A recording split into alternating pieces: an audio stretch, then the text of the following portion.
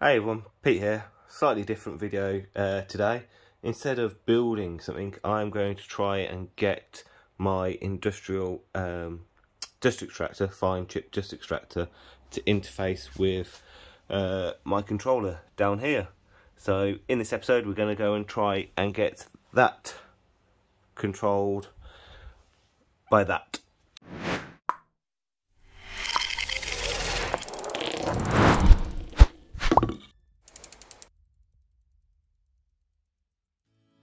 Right, first things first is to talk about the actual extractor itself. It's quite large. It's a cyclone dust extractor with a fine filter on the left. Now, the premise around this project here is to keep this functioning as it is, but with CNC control. So what I want to be able to do is still press the green button and the emergency stop button. For example, when I'm using the router table, or I've got a belt sander now, I want to be able to turn this on in absence of the CNC machine and still use it as I normally would.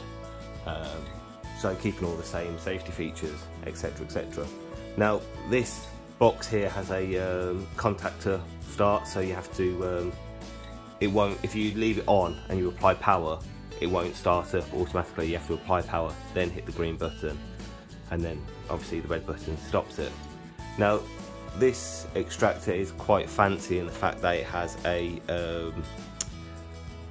some paddles inside the fine filter, so at the end of its operation it will spin and flick all the bellows both ways. This just helps keep the filter clean from any fine dust that might have accumulated in it. And you can kind of see here, I've never emptied this bag actually since I've owned it. See, not a lot of dust gets down this side, but at the end when you turn it off, there's a little motor on the top that you can probably see there that just spins some paddle wheels round and just flicks all the internal wafers of the filter just to get any fine dust to drop down to the bottom. Now, if we were to control that via the CNC, each time you do a job or change a bit, you'll turn this off and the bellows will start to clean themselves. Now, I kind of want to avoid that because I don't know, I've never had one of these before. Now I don't know how many times that thing can spin around without actually wearing the inside of the filter out. So I want to try and minimise that as much as possible. So at the end of the day I'll hit the emergency stop button and then that will trigger the cleaning cycle to start. So what I'm thinking of doing is to use this, to get this to interface with the controller. My routine would be come in, turn it on. Well, obviously the motor, we want to be able to control the motor from turning on and off, and then at the end of the day press the stop button and it will do its cleaning regime. I don't want to try and reprogram or recontrol the top motor that controls the cleaning, I just kind of want to leave it standalone as it is. So what I propose to do, we'll take this off, keep the contactor style arrangement for the start and go, and just add a series switch that is controlled via the CNC or a manual switch, so I can switch between normal operation and CNC operation. So that's the goal. Let's see what parts we've got to try and make it happen. So over here, got a couple of things. I've got a 20 amp relay because it's over 2.2 kilowatt motor. The wall plug's rated at 16 amps, so I've got a 20 amp relay. This is a 12 volt relay that I'm going to control via the MOSFETs on the root controller, and then I've proposed to use this switch to be the manual operation mode. Got a couple of connectors, a little bit of wires, a couple of crimps. I've got a bit of heat shrink to the side, and some just standard, I don't even know what size cable this is. It's not particularly huge. I think this is just, actually it is 1mm squared cable that I proposed to be the cable that joins between the two. There we go. So what I'm going to do is what I'm thinking is out the top there, kind of along the wall somewhere around here, around the back here, down the back, and then into the top there. I've already kind of like pre-populated some avionic style connectors to plug into, and then I'm going to occupy one of the MOSFET ports on the side here. So, right, let's crack on. I'll go through the build and then I'll show you a bit more about the software side of things.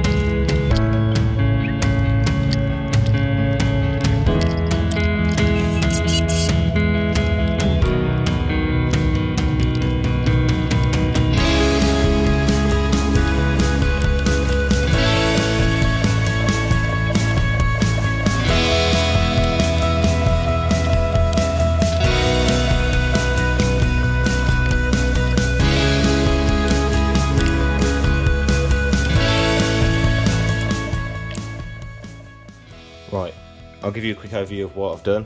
I'm no electrician, so take it as you wish.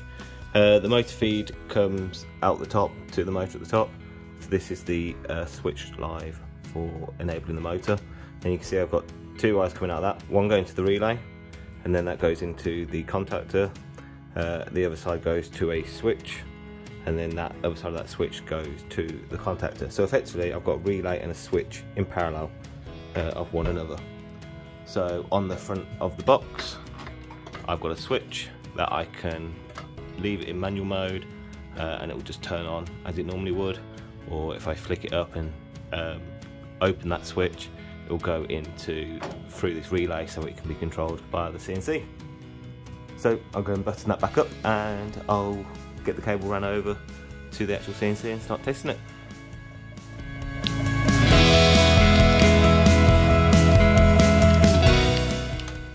So off camera, I've just gone and ran the cable around the room to the CNC, and this is the other end of the cable that I cut off the spool. So I just need to add the connector, and then I'll show you inside the cabinet.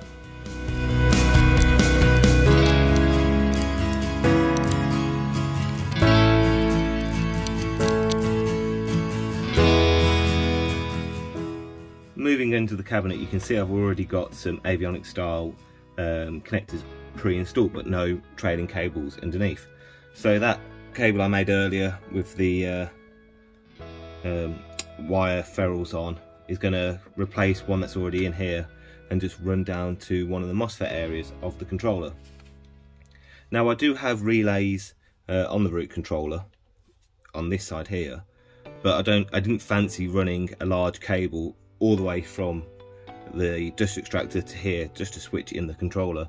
So instead I'm going to use the MOSFET to drive a remote relay in the box of the dust extractor. Well, that's the plan anyway. Let's see if it works out and get this swapped out, get this installed, and get on with the software.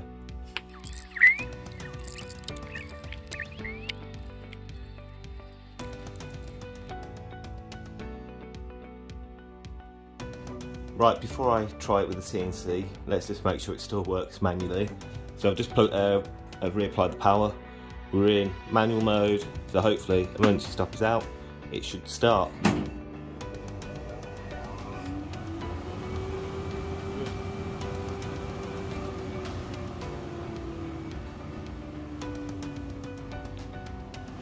Whilst that spins down, in a few seconds the bellows will start to clean themselves. And this is what I was trying to make sure when we control it via CNC, we avoid any second now the motor will kick in.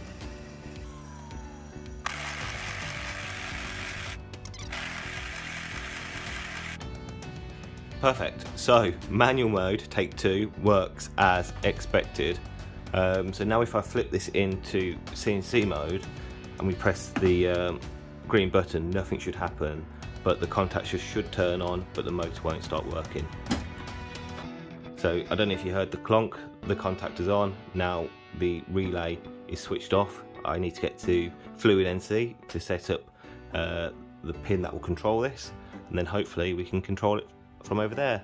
And as you know, now even though the dust extractor isn't on, the bellows haven't started cleaning themselves. So let's hop over into the software and show you what needs configuring.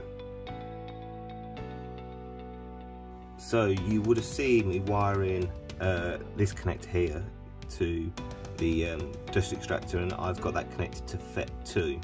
So that's what we need to define in software to control turning on and off the dust extractor. In this application I think I'm going to repurpose the coolant signal, as it's easily controlled via G-code, and most of the time you can just tell it to do flood coolant and it will turn on the dust extractor anyway. On this particular machine I'm not going to ever use flood. I'm most likely going to use mist, so I'm going to keep that one spare because I have actually got an airline and solenoid running up to the spindle head, so if I'm ever doing aluminium or something on the machine, it works out quite well. So FET2 is what we're connected to. Let's jump in the software and make sure it's configured. So one thing that most people aren't aware of, RootCNC has its dedicated wiki now. That's quite handy to navigate through some of the builds, how to frequently asked questions, how to do stuff, and a bit about the root controller itself. So on the left hand side, if we go to pin definitions on the root controller, we need to search for FET_3. Sorry, not 3, 2, nearly confused myself.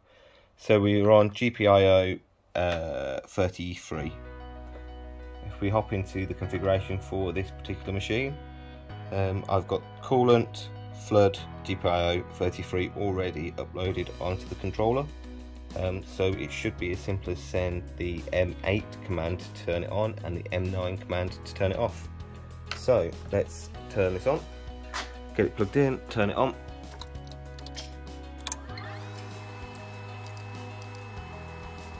So before I send it, there's two possibilities. One, it works straight away. Two, it doesn't work because I've got the polarity wrong on the coil that drives the relay. So let's find out. M8.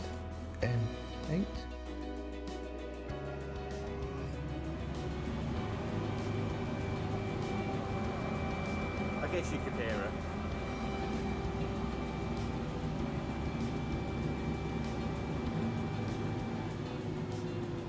And M9 turns it off.